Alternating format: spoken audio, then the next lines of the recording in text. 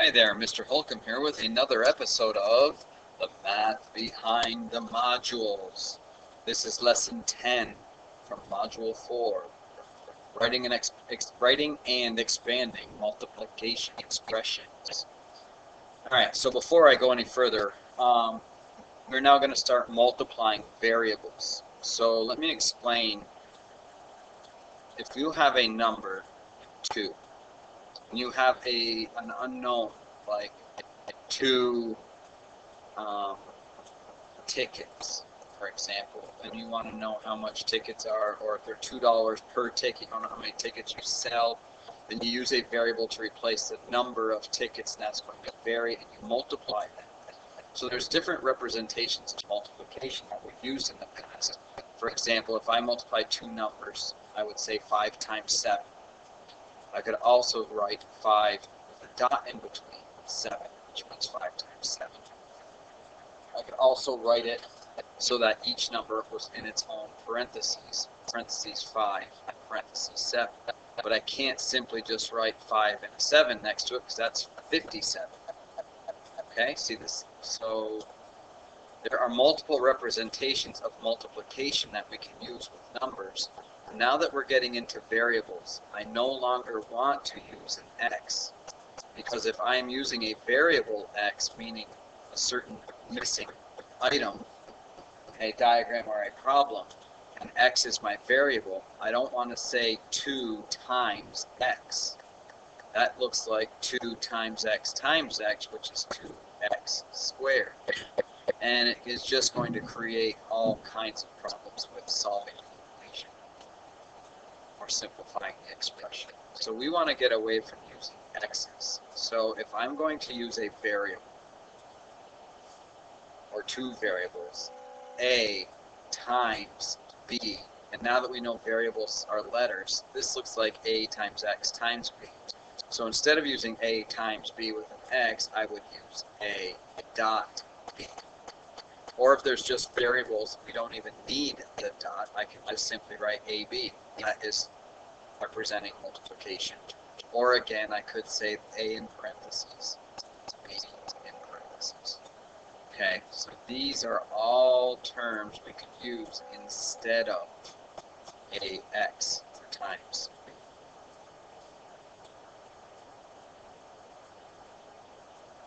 Okay, so let's move on.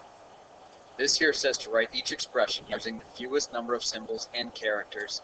Use math terms to describe the expressions and parts of the expressions. Okay, so this is 6 times b. So again, we don't want to use the x anymore, so that could simply be written 6b.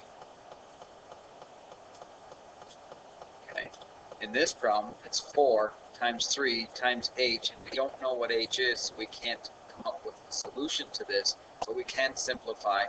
We can take the 4 times 3 and call that 12, and put the h next to it, and we don't need a dot between numbers and variables, so we can just leave it 12h. Okay, c is 2 times 2 times 2 times a times b. Well, there's 3 like terms here, 3 numbers. 2 times 2 is 4. 4 times 2 is 8 times a times b. Since we simplify the numbers, we don't use the x's anymore. It is just simply 8 times a times b, written as 8ab. D, we have a number 5. We have a number 3. We have m. We have p. We can multiply the 2 numbers, get 15, and then m, p. We can reorder these any way we want. That's called the commutative property of multiplication. 5 times 3 is 15, and 3 times 5 is 15, so we can rearrange all the law. Now we have a number 1 times g times w. Well, in this case, we could write 1gw, but if you go back up here, it says write each expression using the fewest number of symbols. Okay, so anything times 1 is itself. 1 times 5 equals 5. So the 1 is not necessary. 1 times g is simply g.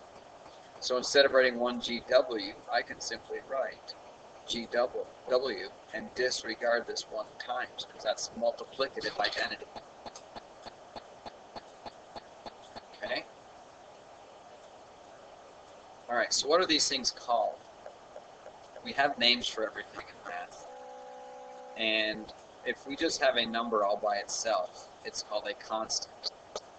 This number is not by itself. It's being multiplied by a variable, so I'm going to call that a coefficient. Okay, so the number is the coefficient, and the variable, the letter is the variable. So a number that we multiply a variable by is called a coefficient. Okay, now it says to expand multiplication expressions. I will rewrite the expressions by including the dot back into the expression. So 5G means 5 times G. 7ABC means 7 times A times B times C. 12G, we can do it a couple of different ways.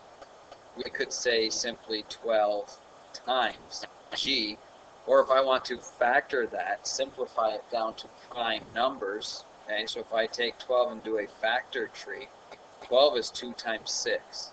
6 is 2 times 3.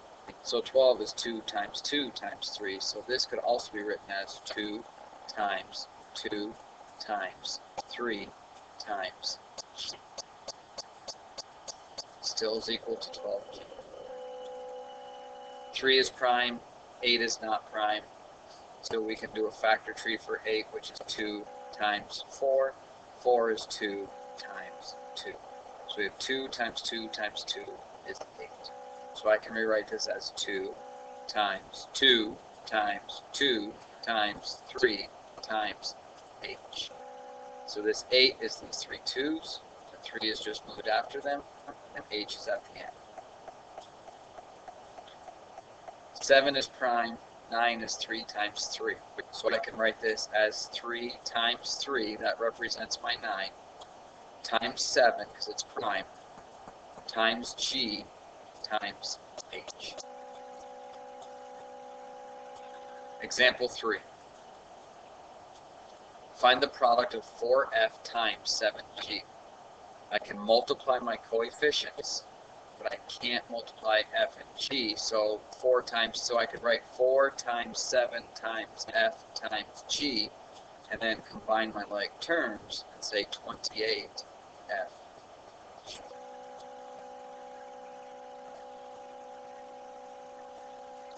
Multiply 3DE times 9YZ.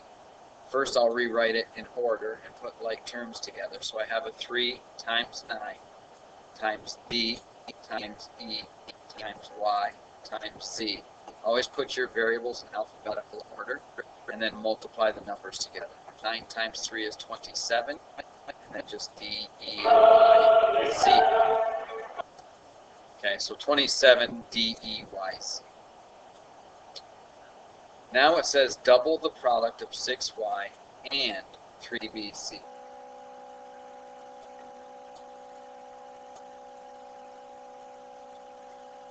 Okay, 6y and 3bc.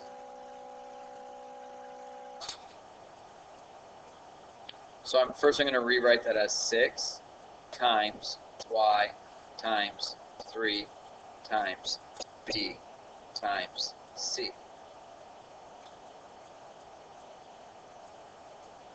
So if I double that product, then we're first going to take the product of this, and I'll rewrite this as 3 times 6 times b times c times y. All I did was rearranged it in order, least to greatest in numbers, least to greatest in letters in the alphabetical order. And then 6 times 3, or 3 times 6 is 18 b, c, y. And to double that, you just multiply it by 2. Now I have 36 B, C.